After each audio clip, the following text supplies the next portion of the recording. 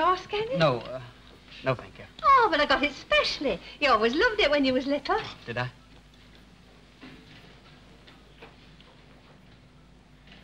What's up? Nothing.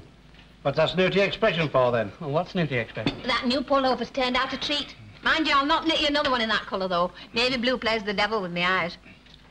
Oh, no. Don't they do this at college, then?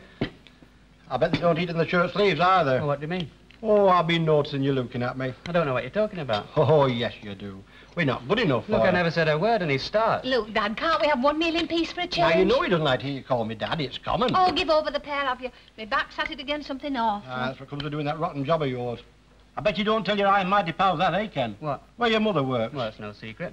She worked in a hotel kitchen. If anyone asked me, of course I'd tell them. What's got into you, Frank? You're edgy enough for 6. What's up with you, then? Go on, blame me. I would.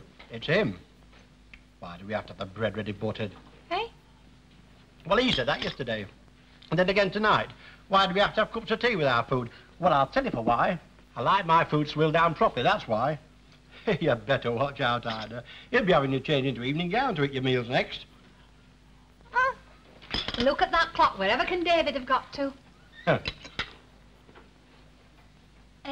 Did you go into town this afternoon? Yes. Oh, I got a record. One I'd like. You might, I'm not sure. Oh, well, you know me. I've always been one for a bit of good music. We'll put it on when we've washed up and your dad's on his sleep. Huh. Oh, if David doesn't hurry, that chop of his will have gone bone dry in the oven. Oh, by the way, I should be going out later on. Oh, are you meeting a girl? Yes. Oh. It's just a girl who's in my year. The one you had the letter from this morning? Does she come from round here? Not far away, other side of town. Will you be going over to their place, then? No, just into town. Whereabouts are you meeting her? The Imperial. Oh. Where? The Imperial Hotel. Now, listen here, Squire. You'd best make up your mind to it because you're not going throwing no money away at no Imperial Hotel. What do you mean, no Imperial Hotel? I mean what I'm saying. Don't you come correcting me. Look, I'm not asking you for any money. Oh, yes, you've got the money, but where did it come from? Frank, do we have to go through all Now, this? look, Ida, I'm not having you working in those stinking kitchens at the Imperial for him to go chucking money back at places that isn't growing trees. It's downright wicked, that's what it is. Well, he won't be going spending much, will you, love? You can make up your mind to it, Ken. You're not going at all.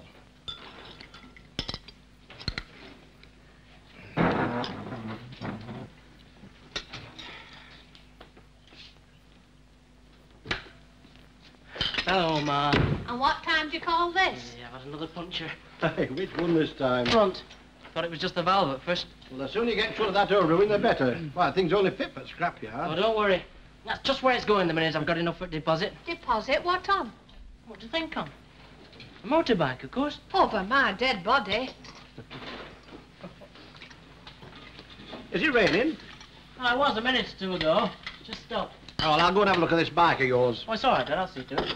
Where's your puncture outfit? It's in my saddlebag, but I told you I'll see to it.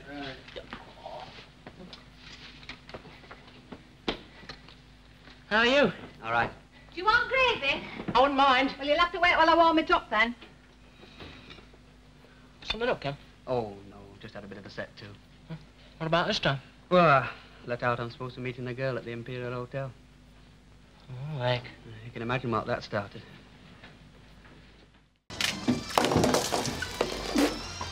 Result! One of these days you'll sound glad to see me. She worked in a hotel kitchen. If anyone asked me, of course I'd tell them. Got your eye full? Look at him. Like a flaming ching.